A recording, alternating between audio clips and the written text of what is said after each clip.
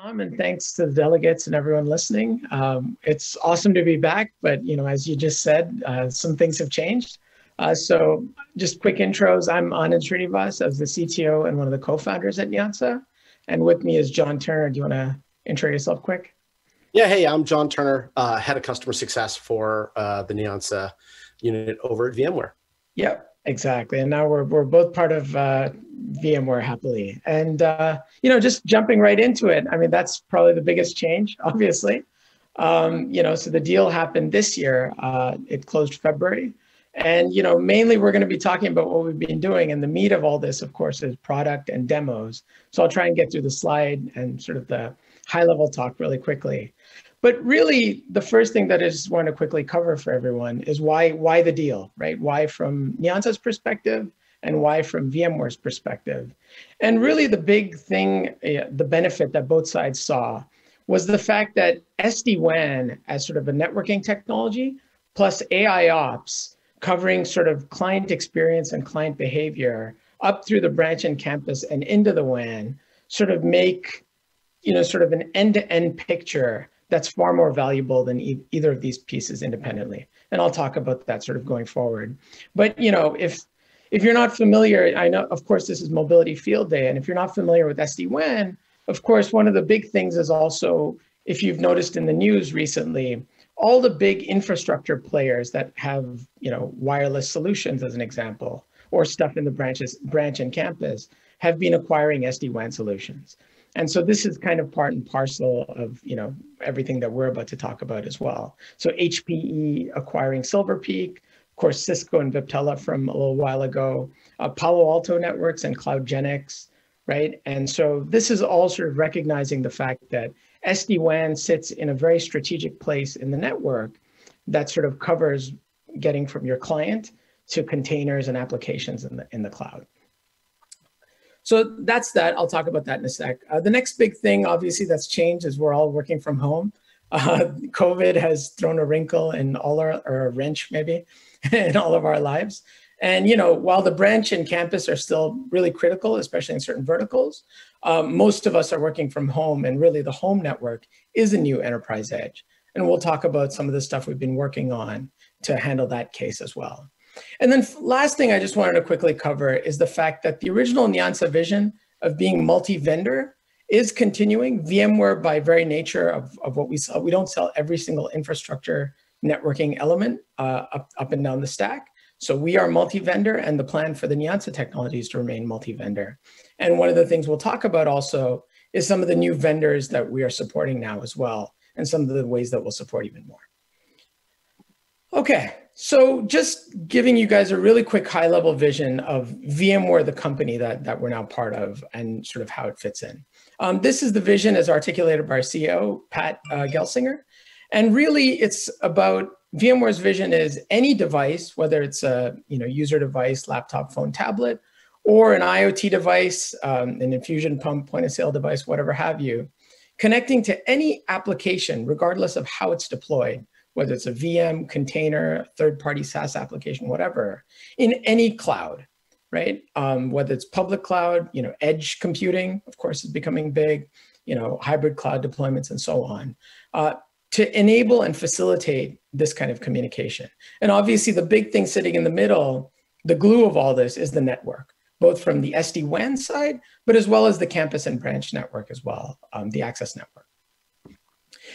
And so speaking of the SD-WAN network, just a quick note on sort of SD-WAN technology and sort of how, and how the Nyansa technology really fits in. So this is a picture, an SD-WAN network, just to sort of quickly, cover this. It's basically a replacement for your edge router, except now it's software defined, which makes it awesome.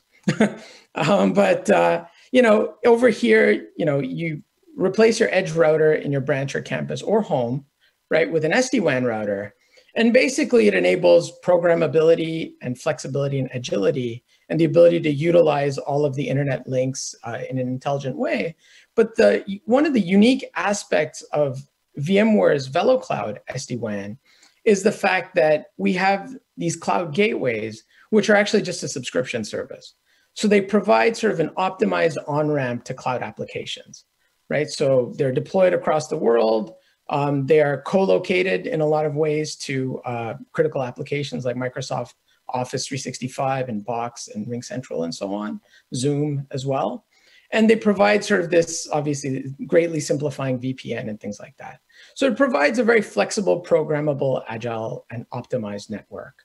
That's sort of the SD-WAN technology. And one of the big areas of cross benefit between the two companies is the fact that when we deploy Nyansa, the Nyansa AI Ops platform, one of the points of friction was the fact that we have to collect data. And so we needed to deploy a crawler sitting within an enterprise branch or campus to collect some of that packet data, as an example.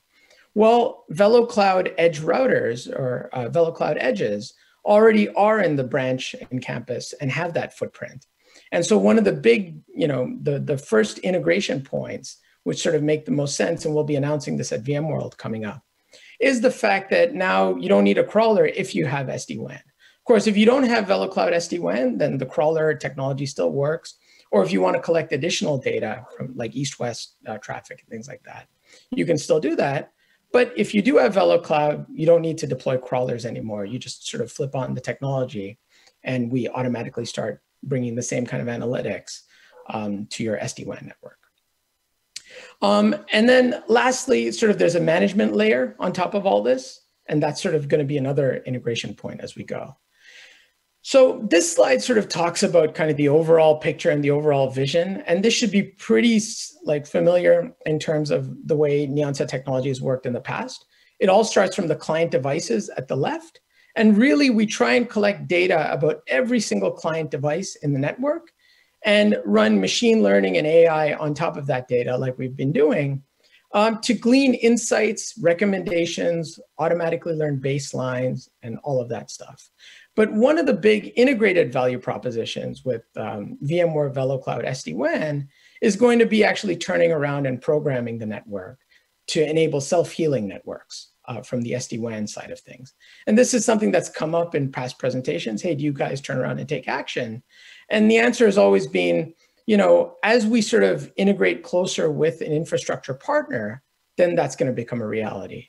And obviously, we're as close as we're going to get with any infrastructure partner now, that being VMware VeloCloud.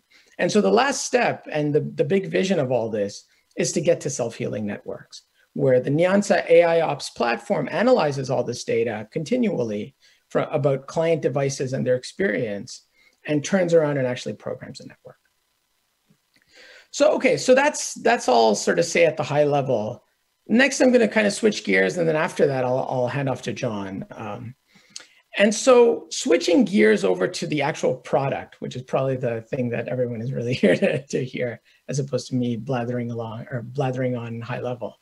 From a product standpoint, we've been sort of very busy, of course. And here are some of the highlights of what we've added to the platform.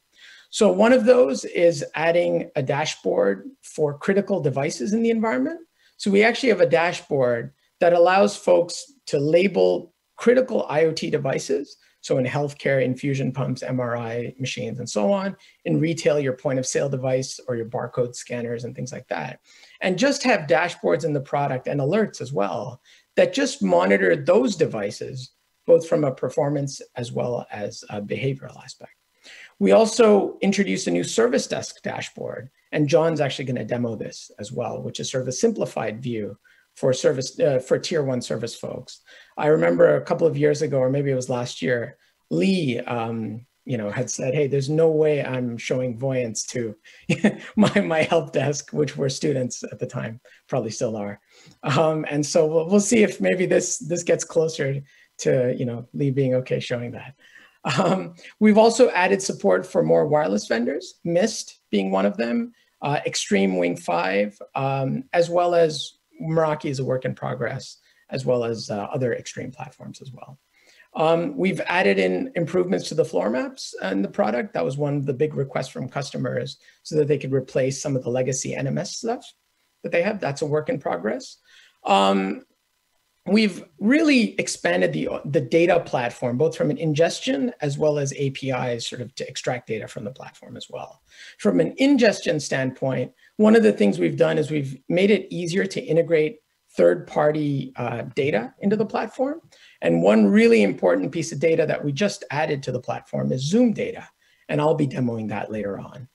And then another sort of initiative from an, data export aspect is working with Splunk to actually solve some contact tracing use cases that John will talk about later as well.